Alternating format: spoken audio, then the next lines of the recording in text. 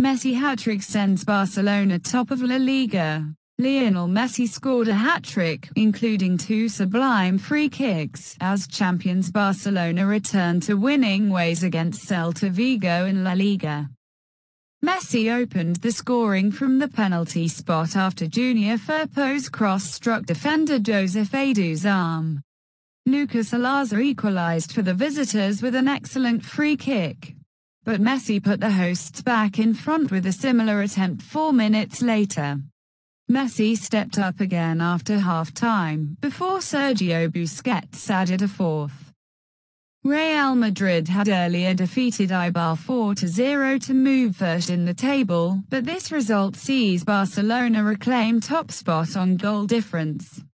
Celta Vigo, playing their first game under new manager Oscar Garcia, started brightly as they looked to test a Barcelona side condemned to a shock 3-1 defeat by Levante last weekend.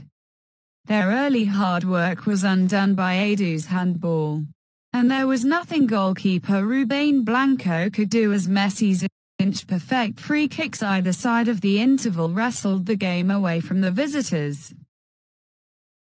The match was already over as a contest when Busquets swept home his side's 4th with 5 minutes remaining. It leaves Barcelona and Real Madrid tied on 25 points as the El Clasico showdown on the 18th of December draws near.